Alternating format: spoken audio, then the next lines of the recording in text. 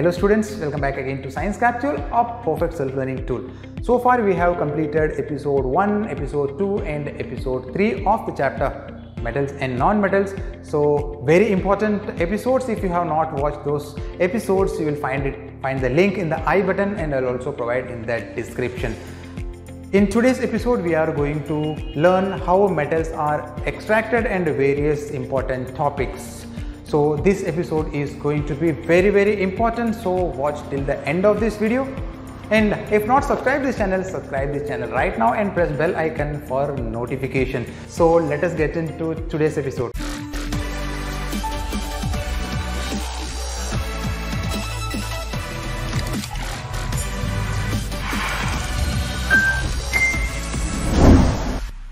Dear students, as we know the importance of metals in our day-to-day life, we use various types of metals, but we don't know how those metals are obtained. It's very important for us to understand the various processes that are involved in extracting metals from their ore. So about the metals and their extraction, there are number of steps involved.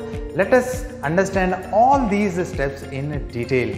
So let us understand the occurrence of metals. As far as the source of metals is concerned, there are two important sources. One is sea and the second one is Earth's crust. In sea, sodium, magnesium and other metals exist as chlorides. So as we are familiar with the fact that the sea contains large number of compounds, and Earth's crust is one of the major source where different elements, compounds are available. Dear students, the elements or the compounds that exist naturally on the Earth's crust is what we call minerals. The percentage of the elements or compounds in minerals are relatively less. So extraction of metals or non-metals or a particular element cannot be done on the minerals. In some places you will find that the elements are available in plenty, so we can extract the metals profitably. We call it as ore. So ore is a mineral in which the element can be extracted in a profitable percentage. So here we can say that all the ores can be considered to be minerals, but all the minerals cannot be ore. So let us understand extraction of metals. In the previous episode, we have seen about reactivity of metals in activity series. So in activity series, the elements are arranged in a decreasing order of reactivity. So with the idea of activity series, we can easily understand how a metal is extracted from its ore. So basic idea about activity series is very important. So let us recall once again activity series. Let me show you the activity series again. Look at the activity series where you will find various elements. So here the elements can be classified into three groups. First group will be from potassium to aluminum, which lie top in the activity series. So the elements present on the top in the activity series. Second one is the metals present middle in the activity series. So here we can write it as middle, and the elements or the metals which lie low in the activity series. So based on the classification of elements in the activity series, different extraction methods we use to adopt. Dear students, there are some metals which are available on the Earth's crust in free state, and there are elements or metals which are available in combined state. The elements which are bottom in the activity series are available freely in nature. For example, gold, silver, mercury, copper. So these elements are mostly available in free state. However, the elements such as copper and mercury is also available in combined state in the form of oxides and sulfides. The elements which lie middle in the activity series, those elements are zinc, iron, lead. These elements are mostly available in the form of oxides, sulfides and carbonates. And the elements which are top in the activity series, for example potassium, sodium, calcium, magnesium, aluminum, these are highly reactive metals. So these metals never exist free in nature. So these elements are always available in combined state. Here one more important point to note is that mostly the metals are available in the form of oxide ore. This is because oxygen is highly reactive and abundant on the earth. So oxygen combines with almost all the metals, which we have already discussed in the chemical properties, right? So based on the reactivity, we have grouped elements in three. One is low in the activity series, second one is middle in the activities, third one is top in the activity series. Let us understand how elements in different groups are extracted by using various metallurgical processes. So let us understand the extraction of metals. Firstly, we should know what is metallurgy. Metallurgy is the processes involved in the extraction of metals. In order to extract a metal from its ore, there are three basic steps involved. All those steps collectively call it as metallurgy. So the first step is concentration of ore. It is also called as enrichment of ore. The second step is reduction of a metal. The third step is refining. So these are the basic steps involved in the metallurgy. So let us discuss one by one in detail. In the first step, that is concentration of ore, the impurities such as sand, soil, these particles need to be removed from the ore so that the ore gets concentrated. The ore is enriched or concentrated by various ways. The larger impurities can be removed by hand picking method. Magnetic separation is another method. Sulfide ores can be concentrated with the help of froth floatation process. No need to study about all these methods because these are not there in your syllabus. Just to understand that concentration of ore is just to remove sand, soil and other impurities, and these impurities are called gangue particles, Gangue, gangue particles. So the aim of concentration of ore is to just remove the gangue particles, and these gangue particles are removed by using various steps. They are hand picking, magnetic separation, froth flotation. Different separation techniques for concentration of ore is employed depending upon the type of ore. Moving on to the next step, that is reduction of metal. This is very important. Let us understand how metal is reduced. So dear students, reduction is one of the most important step in the metallurgical process. Let us understand how the enriched ore can be reduced to its corresponding metal. Here in the activity series, we get a different group of elements. Depending upon the type of elements, we use different reduction process. Let us first understand how the elements which lie low in the activity series are reduced. We know that mostly the elements are available free state, so for those elements it's not necessary to undergo reduction process, but we know that copper and mercury are some of the elements which can exist in the form of sulfide ores. If they exist in the form of sulfide ore, then they need to be reduced. So in order to reduce, a simple step is being involved. We call it as a simple heating, or heating alone these metal ores can be reduced. For example, mercury exists in the form of mercury sulfide. We call this ore as a cinnabar. So the sulfide ore of mercury is cinnabar. So upon heating with the help of oxygen, we will get mercury oxide and sulfur dioxide is formed. Then the mercury oxide is further heated, then we get corresponding metal and oxygen. So in all these cases, we just heat the ore. Copper also exists in the form of sulfide ore. Then when it is heated in presence of oxygen, we used to get Cu2O, that is copper oxide plus sulfur dioxide. On further heating copper oxide, we get, so here heat we have to write, here we will get Cu plus oxygen. In both the cases, we can see very well that simple heating, or by heating alone, the metal ore can be reduced to corresponding metal. So the elements which are low in the activity series are basically less reactive or least reactive. So with the help of simple heating, those metal ores can be reduced to corresponding metals.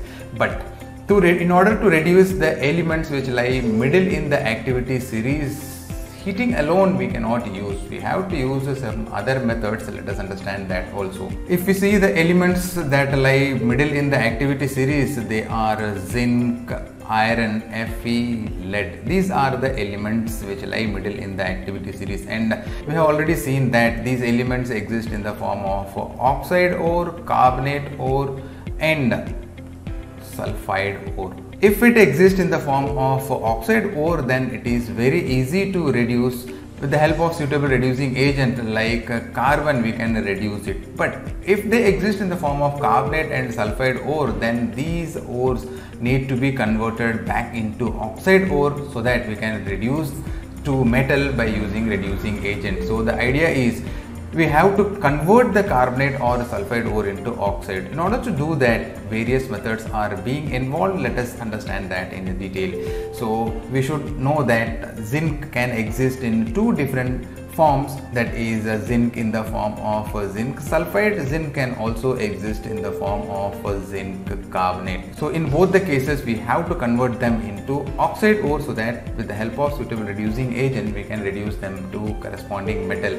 So it is done in different ways. In order to convert sulfide ore into oxide ore, a different step is used. We call that as roasting. So what is roasting? In roasting, generally the sulfide ore is heated in excess supply of oxygen. As a result of this, we will get a zinc oxide plus sulfur dioxide. Got it? In order to convert carbonate ore into oxide ore, another step is used. We call it as calcination. Right? So in calcination, the ore, carbonate ore, is heated in absence of air. In roasting, sulfide ore is heated in presence of oxygen, whereas in calcination, carbonate ore is heated in absence of oxygen. In that case, we will get zinc oxide plus carbon dioxide. So we can see very well that in both the cases, whether it is roasting or calcination, we obtained oxide. We have converted sulfide ore into oxide ore. Here carbonate ore is converted into oxide ore. Once they are converted into oxide ore, then it's very easy to convert them to corresponding metal by using suitable reducing agent. Let us see that also.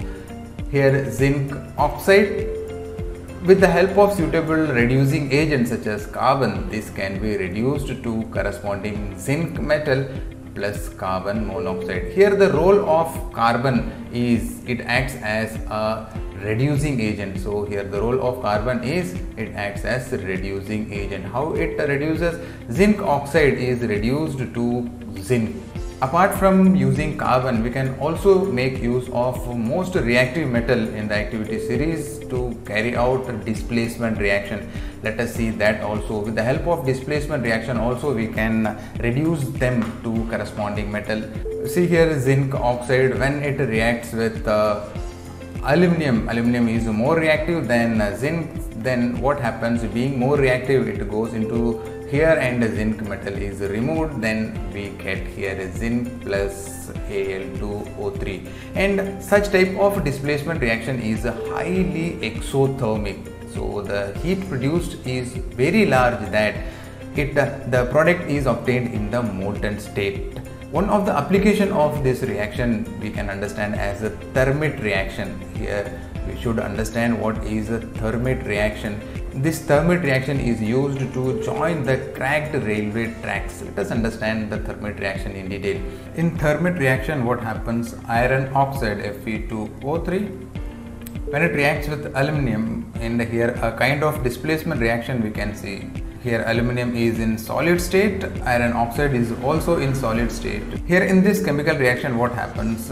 Aluminum goes here, being more reactive, it replaces iron. So iron will be displaced from here. On the product side, if you see Al2O3, which is solid in nature, and the reaction is highly exothermic. The large amount of heat is produced in which iron is obtained in molten state. So here liquid state.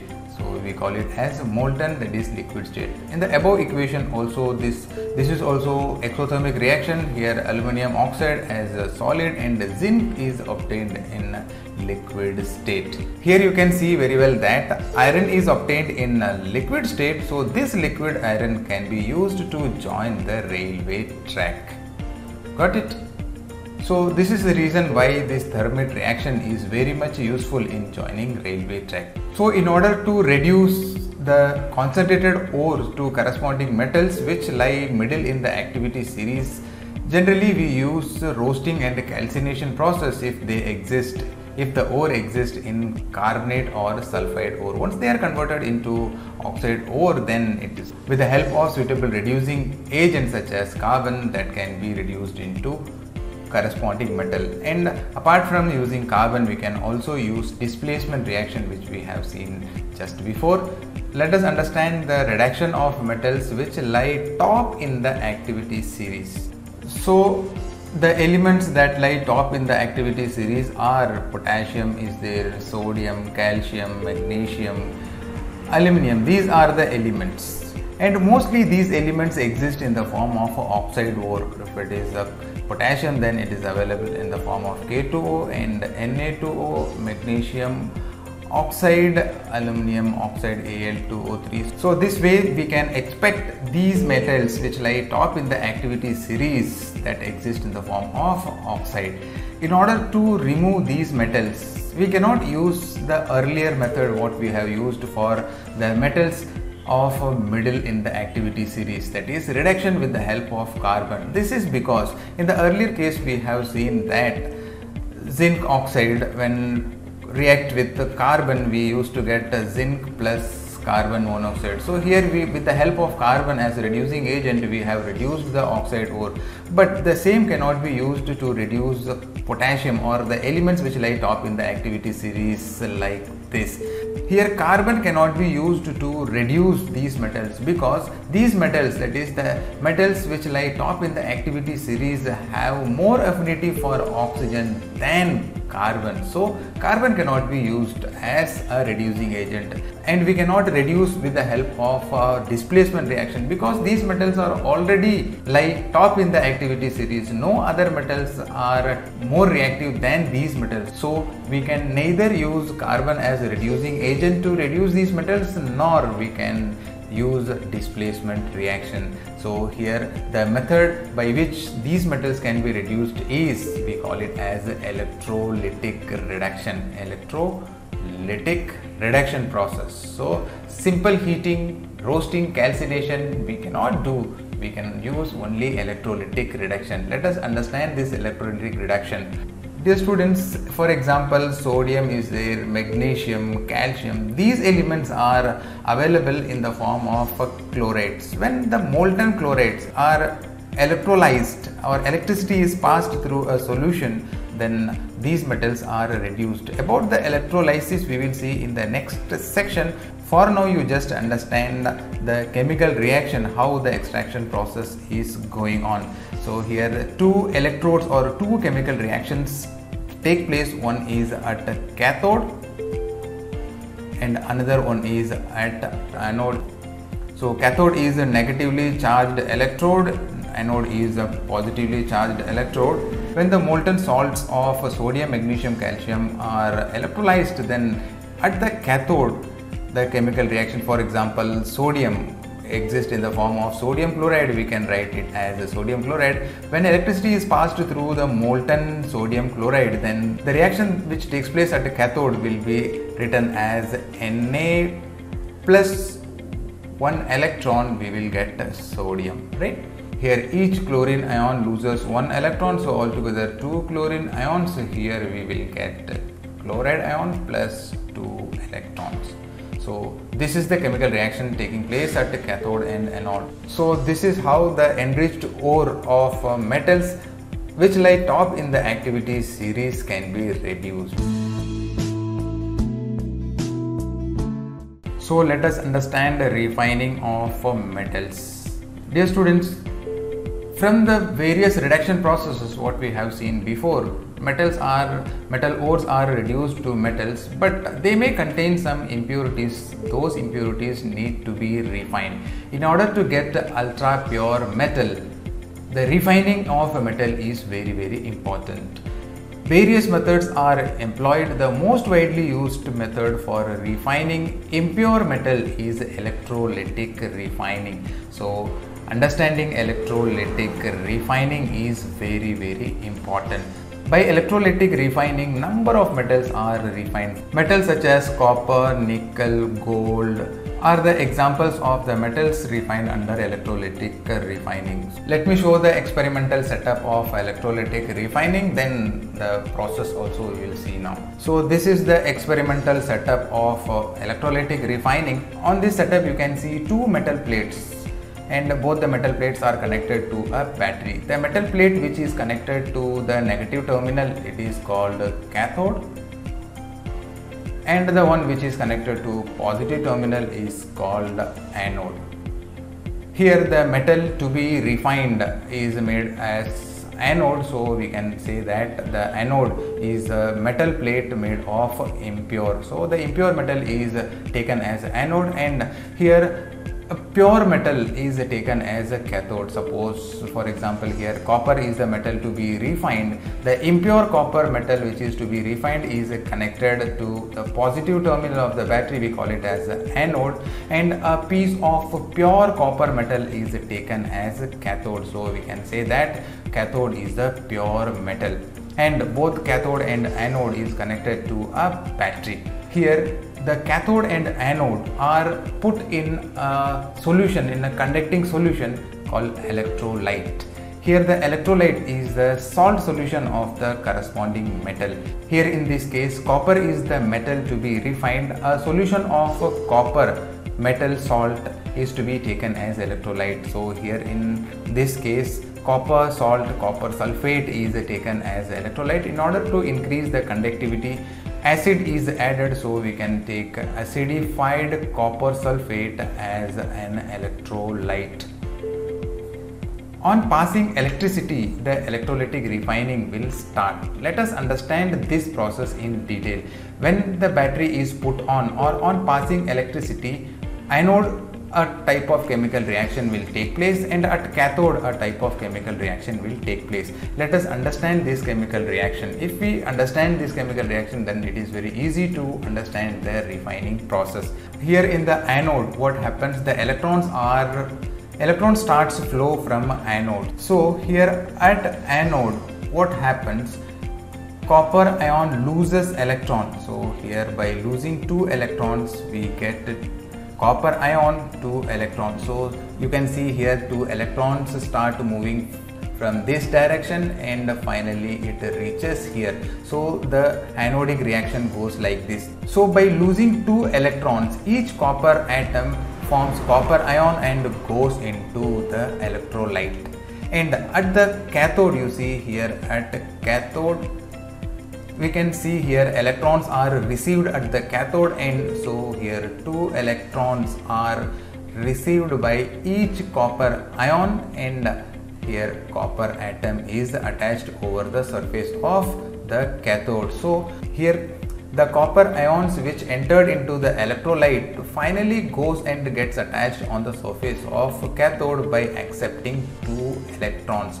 So the amount of copper ions go into the electrolyte is absorbed on the surface of cathode. In this way, all the copper metal loses electrons and they form copper ions and go into electrolyte, and equal amount of copper ions get attached on the other side, that is on cathode, that is pure metal. During this process, what happens? The impurities get collected at the bottom of the anode, and this impurity is called anode mud. So this is how pure metal is obtained by electrolytic refining. Corrosion is a process in which metal is slowly eaten away by the action of air, water, acid, etc. So the process is called corrosion. Let us understand with some examples. Silver articles undergo corrosion. As a result of this, a black deposit you can see on the surface of the silver articles due to the formation of silver sulfide. Right? This is one of the example. Secondly, the copper articles undergo corrosion when they react with the moist carbon dioxide. Slowly the copper articles lose the shiny brown appearance and a green coating you could see due to the formation of copper carbonate. Here, copper carbonate. Thirdly, the iron objects undergo corrosion, and as a result of this, a brown flaky substance is formed. So the shiny appearance of the iron gates and all, you are much familiar, recedes away due to the formation of a brown substance. We call it as a rust, right? So when iron undergoes corrosion, we call it as a rusting process, and this is due to the formation of iron oxide. We call it as iron oxide. Also we call it as rust. So these are some of the familiar metal objects which undergo corrosion, and as a result of this we get different colors on corrosion and due to the formation of different substances. So this is very, very important as far as examination is concerned. So dear students, let us understand the prevention of corrosion. As far as the prevention is concerned, there are various ways by which corrosion can be prevented. In that, the iron materials can be prevented by painting. So painting the surface of the iron object is one of the familiar way. Oiling the iron spare parts, greasing, chrome plating and many more methods are employed in order to prevent iron objects from corrosion or rusting. Galvanization, this is one of the most important method. Here what happens, a thin coat of zinc is applied over the surface of the metals to be prevented from corrosion. So the iron objects are mostly galvanized to improve its quality and also to last long. You may be familiar with the GI pipes and all. So GI materials are available which has got improved qualities. Thirdly, the metals can be prevented by increasing its property. We call it as alloying. So dear students, you should know what is an alloy. Alloy is a homogeneous mixture of two or more than two metals or a metal and a non-metal. Here by alloying we can improve the quality of the metals and the non-metals. Let us see some of the improved quality of alloys. Firstly, steel. Normally the iron in pure form can't be used because it's very, very soft. In order to make it hard, some part of here we can say 0.05% of carbon is added with the iron, then in that case we call it as a steel, which is very, very hard. And secondly, the stainless steel. We are very much familiar with the stainless steel which we use in our day-to-day activities. It is an alloy of a mixture of iron, nickel and chromium, and these metals are combined, we get stainless steel, which is very, very hard and also it has anti-rust property. Thirdly, brass is another alloy which is a mixture of copper and zinc. Next, bronze is an alloy of copper and tin. Solder is the material which is used to join electrical wires or electrical components and all. So the solder is an alloy of a mixture of lead and tin. So these are various ways by which metals can be prevented from corrosion. So dear students, I believe you understood episode 4. If so, hit the like button and share as much as possible to your friends, and if not, subscribe this channel right now and press bell icon for notification. See you all on another day with a new topic, new lesson. Till then, take good care of yourself. Bye bye.